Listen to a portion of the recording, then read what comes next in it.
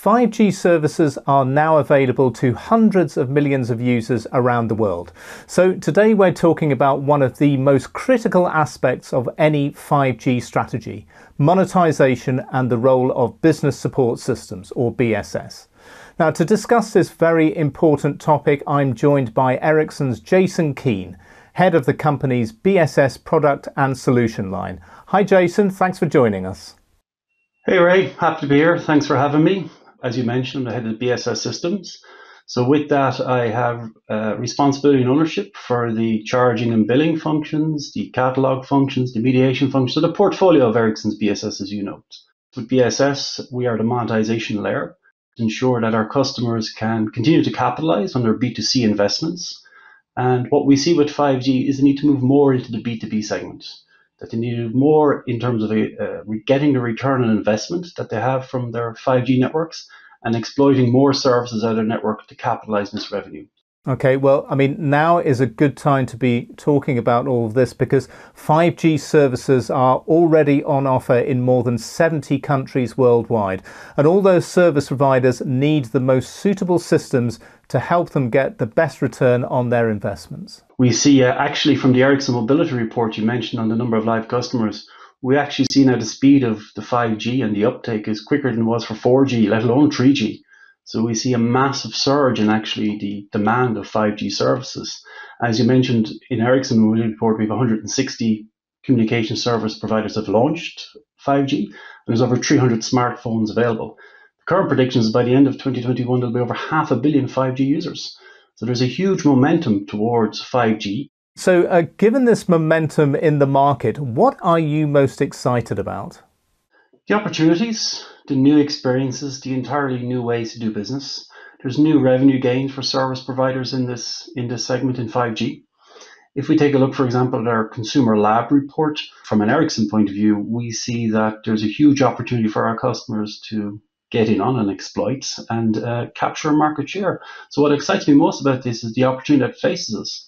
From a BSS point of view, then it's key for me in the portfolio investments and developing our offers that we enable our customers to capture these segments and capture this revenue such that we can all be a part of it. So how are you thinking about the role of BSS as the 5G sector continues to grow? What's top of your mind?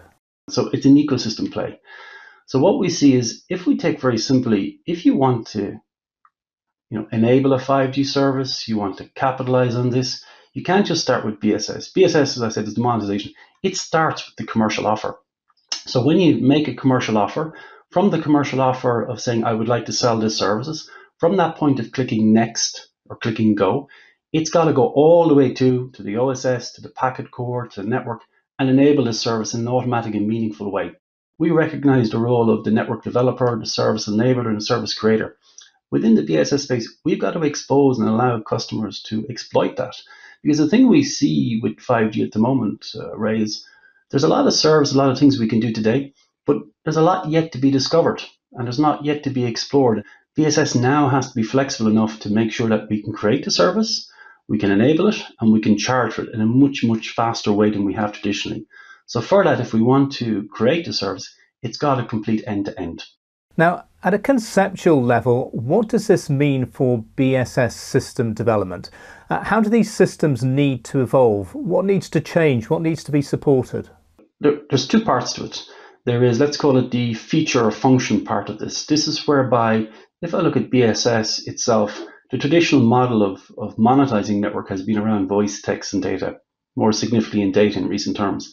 That model will change. Maybe you will still charge a little, but now maybe you charge for use cases. You charge to enable a service. You charge for the service consumption.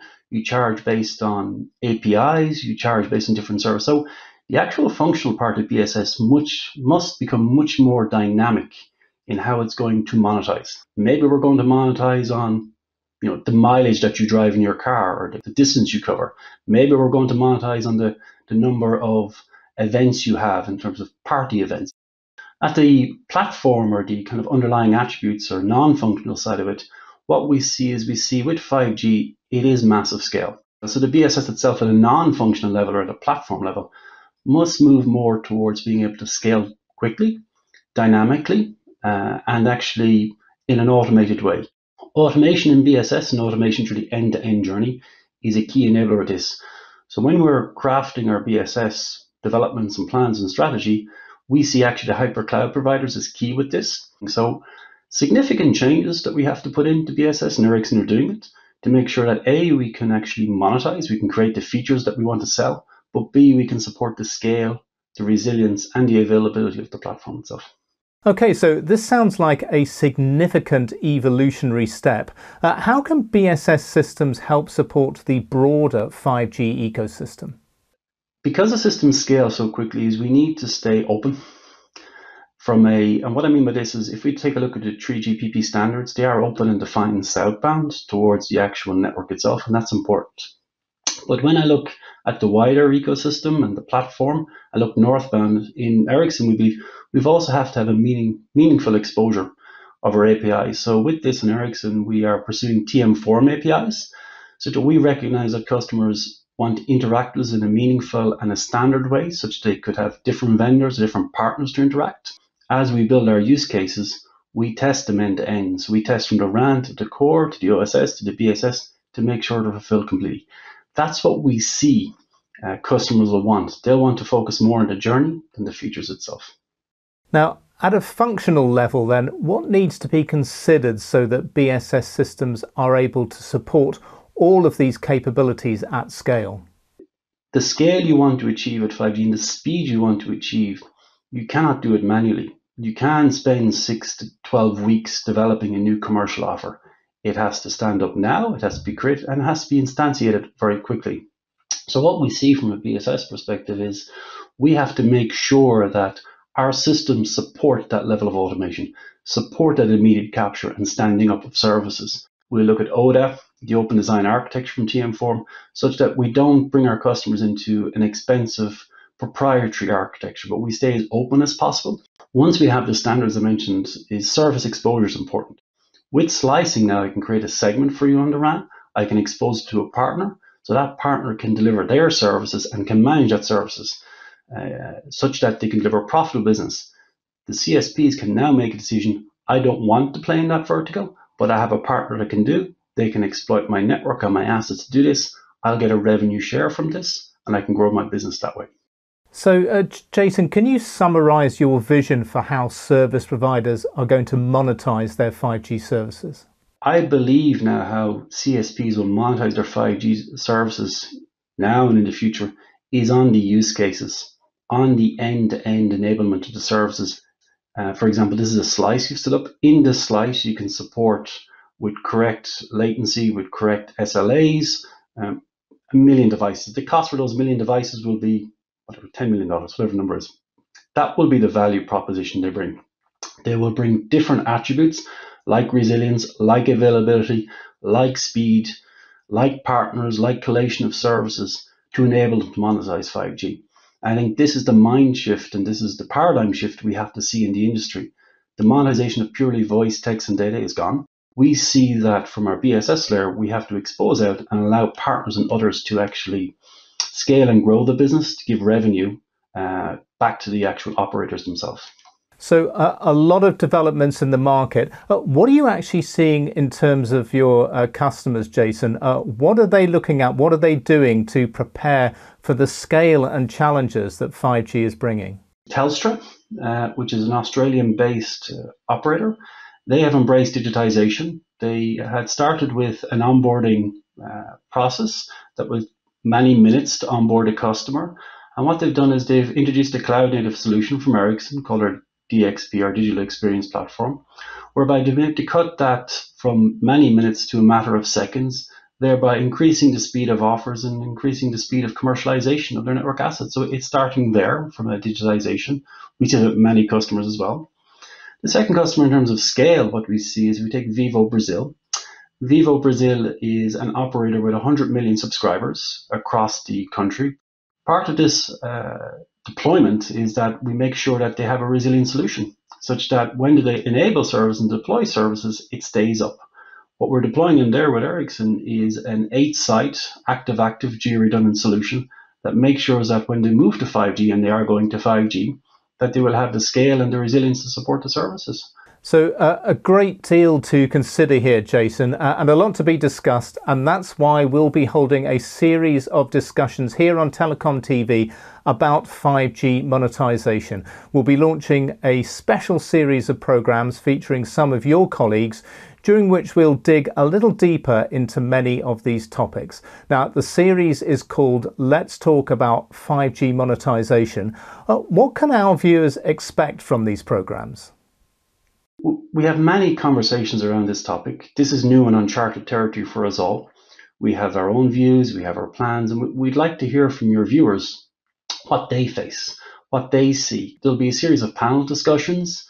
We're going to ask viewers to engage with these discussions, to explore what options we have, what it means. From an Ericsson point of view, we're going to bring SME, subject matter experts. We're going to consider really the topic of monetization, because this is what BSS is about, from three main segments. The product view, right? What's important for what we're planning, like what we're building. The customer view, what we see our customers. Ericsson's a huge BSS installed customer base. What we see from our customers, the questions being asked, and what opportunities they have and we believe we have to evolve. Then, of course, the market view, what our research tells us and what the analysis tells us is going to happen. So you talk there about input and conversations. What does this actually mean then? Will there be more than just panel discussions? We would solicit your viewers to have an open dialogue with us. We're looking for viewer interaction, engagement and input, because we want to explore these with our viewers. I encourage your viewers to ask questions before, during and after each of the discussion, open the debate. We will have polling questions that we will look at in the panels. And this is a new area that we have to explore together. Okay, so what is planned so far? I mean, what's the first panel discussion going to be focused on? It's an ecosystem 5G. Where do you play? What is the value chain positioning you need to take? What are the use cases you could explore? And then we'll explore how the 5G services themselves impact what you need to do in BSS, at least at the conceptual level. How you need to evolve your charging, what new business model you should be looking at, how can you deal with co-creation and partners, what does network slicing mean? So the kind of first series we want is actually around the 5G ecosystem and what it means for us overall.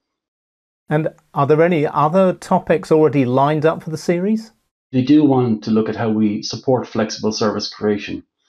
It's not about charging and rating alone, of course. It's about how we enable those services for monetization. So we want to look at the function, what should be there, what you should design, how you transform to this. This is a stepwise transformation. Okay, well, I mean, this is a very timely series of programs. There's been a lot of focus in the past few years on the rollout of 5G network infrastructure, but it's absolutely critical that service providers have the best tools and strategies at hand to build the best 5G business possible. Jason, thanks very much for joining us today and kickstarting the conversation. Thanks, Ray.